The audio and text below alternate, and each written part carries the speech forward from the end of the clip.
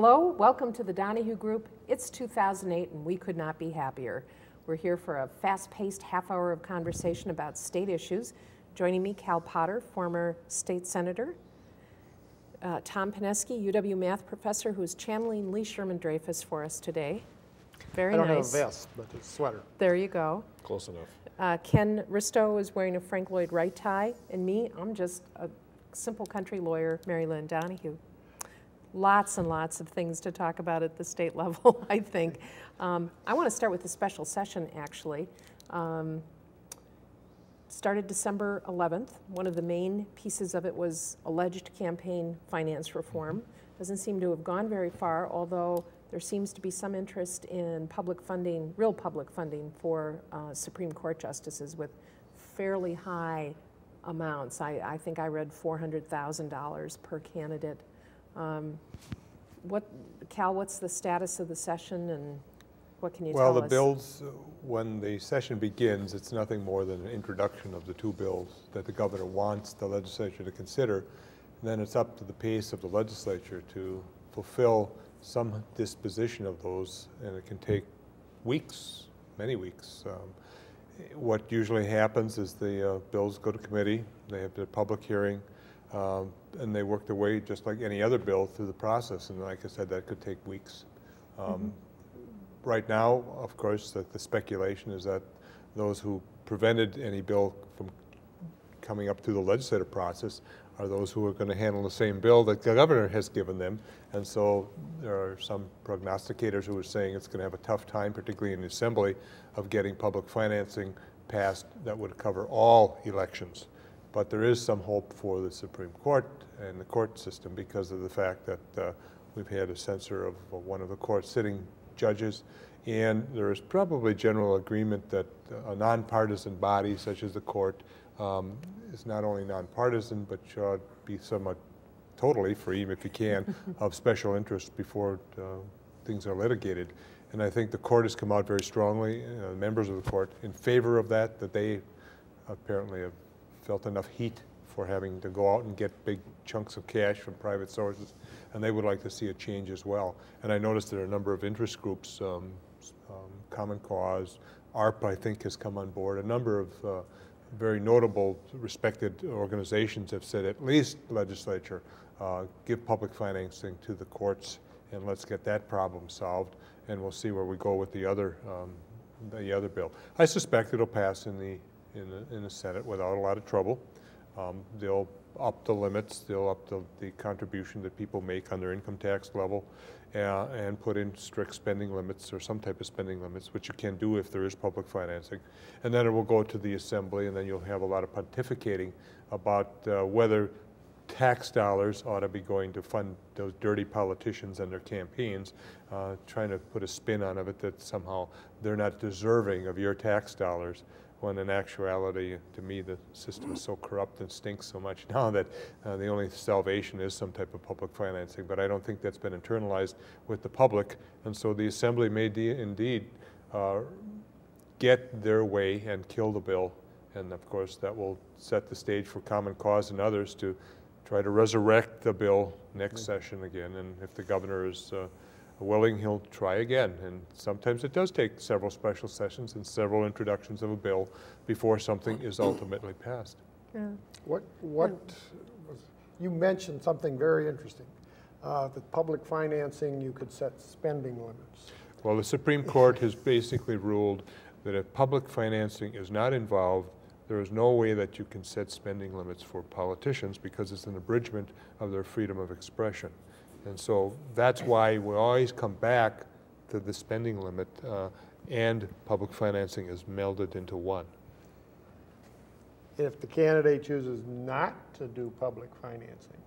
Well, the unique thing about the bill that Doyle proposed, they can do it. They can do it. They can raise as much money as they want. But Doyle's bill, if I remember correctly, provides that if the opposing candidate does not accept public financing, then the candidate that does take financing gets 3 times the amount of money that he or she would normally get. So And that, to me, was a brilliant way to structure the carrot and stick kind of thing, because public financing levels, if they're not, I mean, typically they're so low that unless you're a terrible candidate, you're not, I mean, you'd be foolish to accept public financing. So this is putting real money in the pockets of people who take public financing, and also making it a little harder for candidates who decide not to. The word is that, and I think we mentioned this in another show, that Annette Ziegler spent of her own money, it will take her 8 out of her 10 years on the Supreme Court to reimburse herself for the money she spent getting elected. Well, I was going to ask, how much was that? Do you recall what the, well, either candidate, what was spent? It was well over $2 million. $2 million, okay. I think the combined amounts. Right. And I mean, it was obscene. It was obscene. And the butler, and I forget the judge, I'm sorry, from Burnett County, Gableman, who's running against Louis Butler for Supreme Court, Burnett County judge. And they're only the two of them. That will be a hugely expensive election, because the Wisconsin Manufacturers and Commerce has really targeted Butler to get rid of him. And so again, it's, and you can be assured that WEAC will be, my teachers union will be right there. If Butler wishes to have that sort of support, that will be the interesting question. He may be put in a position where he really doesn't have any option. Without public financing, Without public financing, he has to. Yeah, exactly. exactly. That's So the you're going to be sad looking part at about large the amounts of system. money. Yeah, so it'll be interesting to see how that all plays out. And then how does Justice Butler, for example, let's play that scenario out. Let's say he's put in a position where he needs to raise funds, and WEAC comes along with their bag of money like they do, and he accepts it. How does he rule on the charter school case that we talked about in the last episode? Well, that's the issue, is that you you have judges who need to recuse themselves, and there was a recent very important case that was a 3-3 vote. It had been certified from the Court of Appeals to the Supreme Court. In other words, the Court of Appeals saying, we can't deal with this. This is so important, Supreme Court, you do it. Well, it was a 3-3 vote because one of the judges had to recuse himself because he had taken substantial financial contributions from one of the parties that was involved.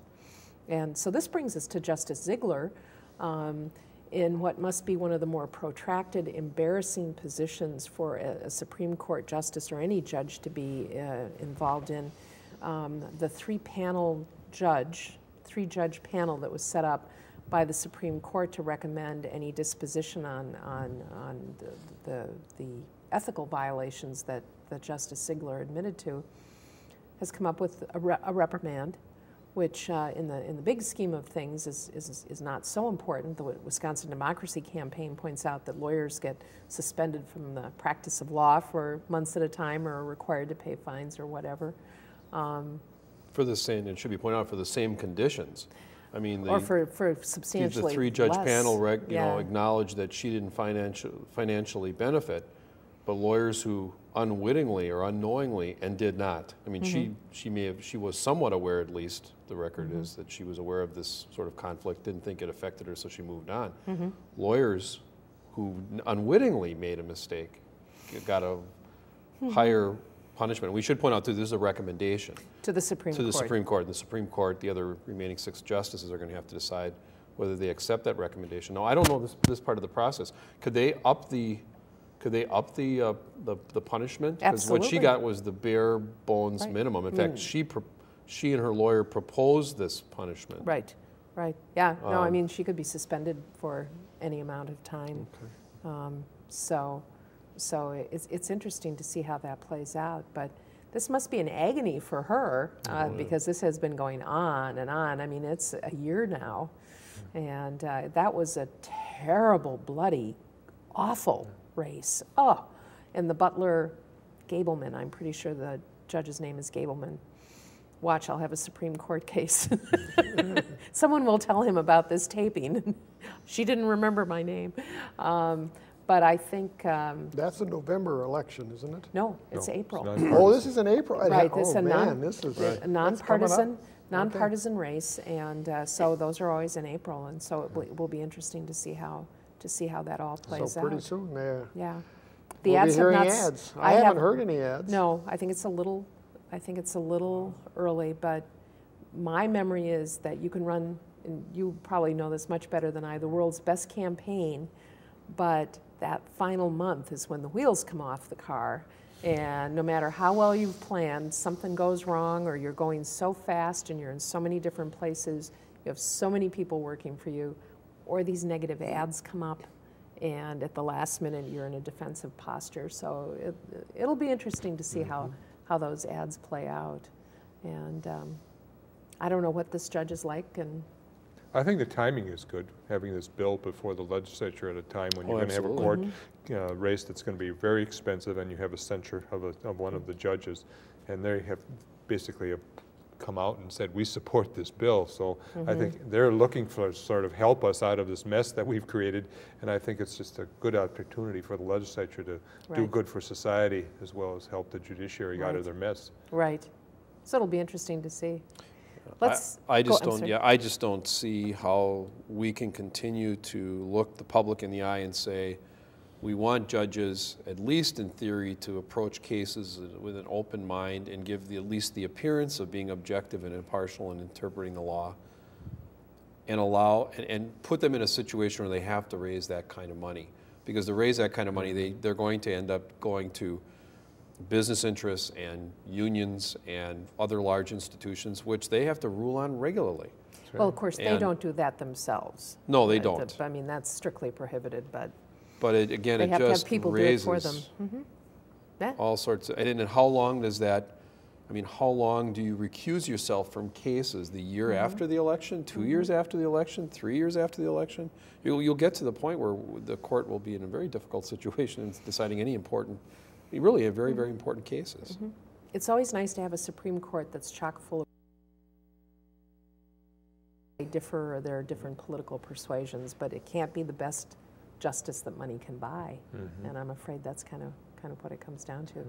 Let's talk about a little bit more innocent time and more in the passing of Lee Sherman Dreyfus, certainly one of the more colorful and interesting political figures. Cal, you were in the Senate with Governor Dreyfus, and well, I remember him. I was in the Assembly when Marty Schreiber was acting governor, because Pat Lucey had been appointed the ambassador to Mexico by Jimmy Carter, and we had a surplus in the state in 1978. Oh, yes, I remember. And Lee Dreyfus went around the state with his red vest and his red bus, and the band on top of the bus. And probably our friend Mr. Pineski was probably in the bus with him at times. And I didn't get in the bus. Beating up unmercifully Marty Schreiber for having this money that was created by a hot economy with rapid inflation. That's what basically brought it about. As people's salaries went up and prices went up, the state generated a lot more revenue because of sales tax and income tax and so on. So unbeknownst to Marty Schreiber, it wasn't because he was raising taxes, it was just it was coming in at a very rapid rate, and he had a surplus, and somehow Lee Dreyfus, through the golden tongue that he had, was able to spin that Marty Schreiber just wasn't running the ship right. Interesting enough is that we went from extreme inflation to a depression, later almost a recession. Near the end of Dreyfus's term, he chose not to run again. Then we had Tony Earl come in, and Tony Earl was saddled with a multi-million, $100 million deficit due to the fact that we went into recession. He had to raise taxes, became Tony the Taxer, and then we found our friend Tommy Thompson won on that issue. I know, isn't that so? Economic conditions really do saddle a candidate or reward a candidate with rhetoric or situations that can bode well or not so well for them. And Lee Dreyfus just rode a very high, good situation on wanting to return the money to the people. When was he governor? I don't remember the year. 78. Well, 78. To January of 83, but 82. Yeah. 78 to 82. 78 to 82. Yeah. Well, that's the time when the nation was going through high inflation. It wasn't just the state of Wisconsin. No, but the issue that Lee Dreyfus every state finessed was the fact that we had a surplus, and that somehow the sitting governor stole that money from the people and should return it. And you never want to have a savings account, huh? No. And this was a time prior to the tax brackets being indexed. Yes. And that happens later on under President Reagan. So you're absolutely right, Cal. As people got salary increases just automatically to keep pace with inflation, the state coffers were filling up. I was reading that it was almost $1 billion surplus. I mean, Dreyfus gave away, well, actually the number I'm reading here is $942 billion. Million. It was like Million, Couldn't be million, billion. excuse me, 942, almost $1 billion, yeah. As I said, that's when $1 billion was almost $1 billion. It was actually some real money there. That was real folding money at that point. Yeah. Yeah. But yeah, then yeah, giving it all back, you know, made a lot of, was very politically popular. And I forgot the solution. It wasn't a tax rebate, it was just simply not taking money off of people's checks. It was a holiday, I think. Yeah, about a withholding month or holiday. something of that nature, yeah. Yeah. And of course, the legislature was going to go along with it. Here's a guy that ran eloquent campaign against the surplus, and the legislature just rolled over and gave the money back. And like I said, in 4 years, we were in a deficit. Well, he Dreyfus came put- through Sheboygan and campaigned at the campus here, and we were also raising money for cancer. We were doing a basketball-a-thon for cancer. Jack Snyder, who was the coach, regularly and held a basketball-a-thon for cancer. But Dreyfus came through, spoke to the kids. I was participating in the basketball-a-thon, and I said, would you sign my sheet because I'm going to be playing this weekend, and he signed it, and I played, got so many hours, copied the sheet, sent it to his office, and he sent me a check for All right. the cancer. I thought that was great. And I also campaigned, I helped around the county. I was getting interested in politics at that time, and it was a lot of fun. But look how the Republican Party has changed, and I mean, that part of the, you know, pre-Reagan, give the money back to the people, is certainly part of the Republican platform even today. But when to somewhat of his credit, when the economy did go south and Wisconsin was looking at deficits, Dreyfus actually went along with, I'm sure he wasn't excited about, a 1% increase in the sales tax to sort of help. But he was the first, you know, the governor that signed the anti-discrimination laws for gays in this Yeah, that was probably the last of the, what I like to think of the fiscal issue Republicans, because today it's sort of gay bashing and guns and abortion and a lot of other issues. And Lee Dreyfus was out there very honestly on the gay issue, and it wasn't the campaign issue with him. It was just, he thought it was right, and he signed the bill. And he did it from a libertarian point of view. He said it's just simply it's not government's business to be asking people their sexual orientation. And We became the first in the country to have that law. Yeah, Wisconsin was the first. Yes. And he, just before, you know, his death last year or 2 years ago, he was with other former governors talking about we shouldn't be amending the state constitution to define what marriage may or may not be constitutionally. And so it's consistent all the way through his career about certain areas of government activity ought not, you know, human activity, citizen activity isn't any business of government. Yeah. Well, he was an interesting man, and we are the richer for his having been in office, and Cal would say probably just for 4 years. But to move on, we have lots of other things to talk about. The passage of the new cable bill presents the Donohue Group and other users of public television with a wonderful opportunity. Governor Doyle, as I understand it, introduced or one of the vetoes allows the cable bill was signed, all right, so no more local cable franchising. What we've been talking about over the years, or over the months, feels like years, was signed into law, but Governor Doyle is saying that public access stations, which after 3 years are not going to have any more money from cable franchises, can make that up by doing commercial advertising and infomercials. So I think that we should have a challenge to our listeners and our viewers and listeners to come up with ideas for the ways that we can raise money for Channel 8 with commercial advertising. What products we might demonstrate on this What program. the product demonstration, I would be... A Veg-O-Matic. Cooking show, yeah. I'm sure that there are things... A little exercise equipment. I'm happy to wear any kind of corporate logos on the show. That, maybe we can get Acuity to underwrite the Donohue Group. Yeah, maybe we could have The just... Acuity Group. The Sorry, Acuity you're gonna be, your name's going to be bumped. That's okay. That's all right. I can handle that. We could start smoking cigarettes and hold up our pay. I'm drawing the line there. I'm sorry. We'll turn the color of the AT&T, wall. yeah, AT&T spent a whole lot of money to get this bill passed. Doyle at least made some amendments to the bill that made it a little bit more palatable, a little more consumer friendly.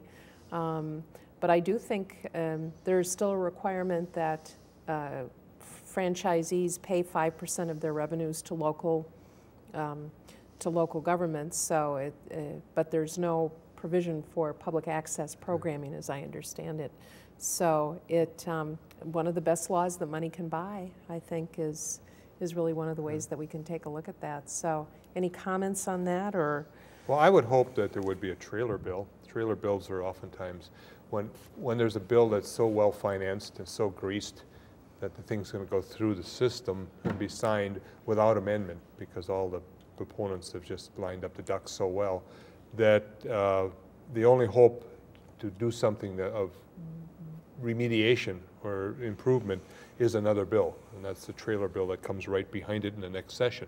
And in this case, I would hope that someone in the legislature who is opposed to the bill or try to amend a bill will come in and try to do something for financing of these public access channels, because I think, you know, while the Donohue Group is a great show, I think it's very, very important that school boards and county boards and city councils be on the tube, that people see who their elected representatives are, how they operate, what the issues are, because you know as well as I do, they're not going to get off their duff and go down and sit in the council chambers or the county board place. The only exposure they have, really, in many cases, is what they see on public access television. And I'm hopeful that somebody will, and the governor did in signing the bill at the time of partial vetoes, did say he hoped that there would be something worked out besides the selling of advertising to keep these channels online. And I think there's got to be some way. And I would hope that the AT&Ts of the world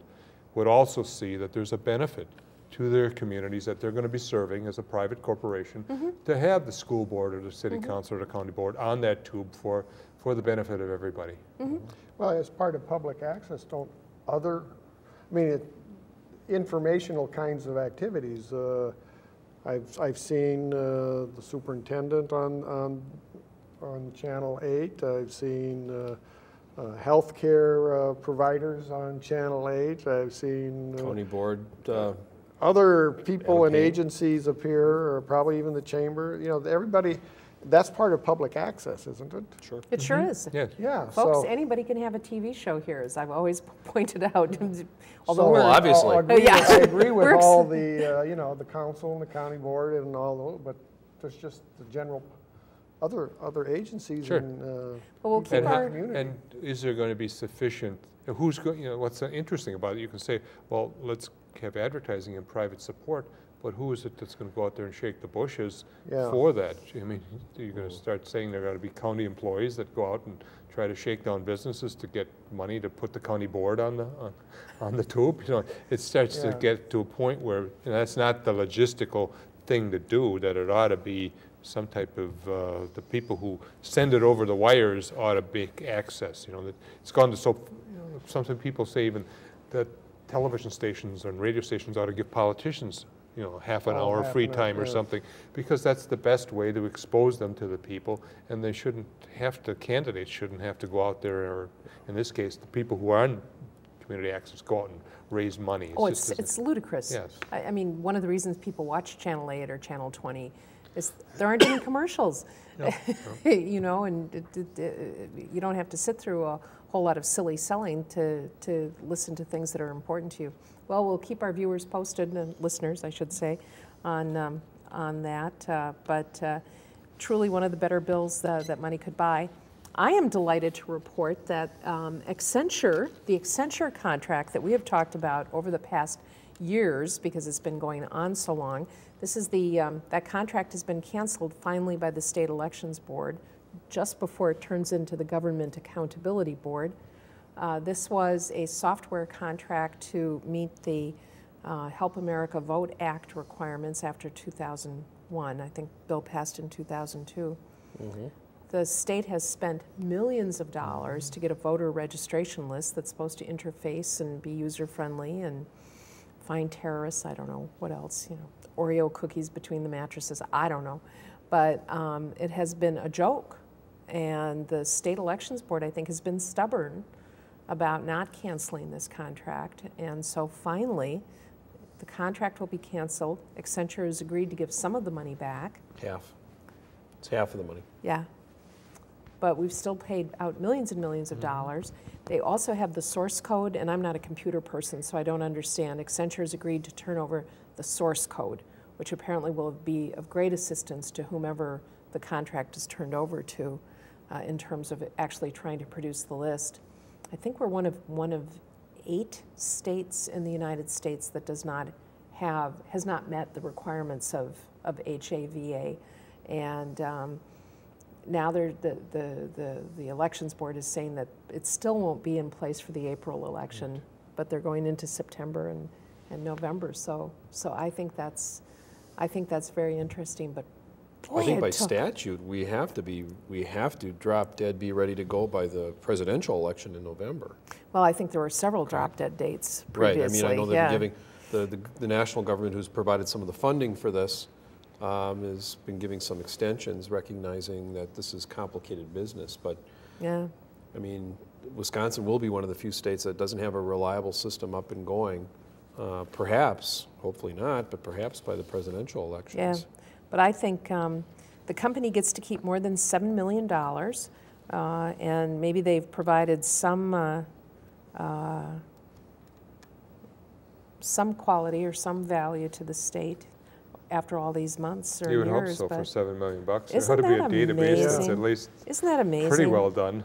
I don't know. I just I'm online with the Wisconsin Democracy Campaign, nonpartisan, attacks everybody kind of group, but I think does a fine job along with Common Cause of pointing out some really stupid things that happen. And I think that the elections board hanging on to this Accenture contract was not that sensible. Is this like, I mean, I've been reading about other states where they've been computerizing their rolls and cleaning their rolls and everything else, and cities and states and some of the reports I've read in other communities saying that's been very helpful. We find 10,000 people who have passed away, and now we can at least take them off the rolls. We find X number of people who have moved. We don't need to include them anymore. So it's And rightfully or wrongly, they find felons on the lists. I mean, They some find of them are felons felons. on the I mean, list. there's a discussion in this country about, given the way we've been sentencing, the sentencing guidelines, how many people we've disenfranchised. That's an issue maybe for another show. But Right. And so this group has been working with the State Elections Board for how long? Long time. Long well, Many prior to years. Governor Doyle. Prior to Governor Oh, yeah. Doyle? Very much so. That's more than, Yeah. that's what, 6 years That's like the ago. plumber who just can't quite get the bathtub in your house, and you just keep giving them, time after time Time after opportunity time. and pay them millions of dollars to do that. Oh, we have just no time left at all. Next time we'll talk about Scott Jensen and where is he going to be tried. I think it's an interesting issue. Thanks for listening. We're glad to have you with us.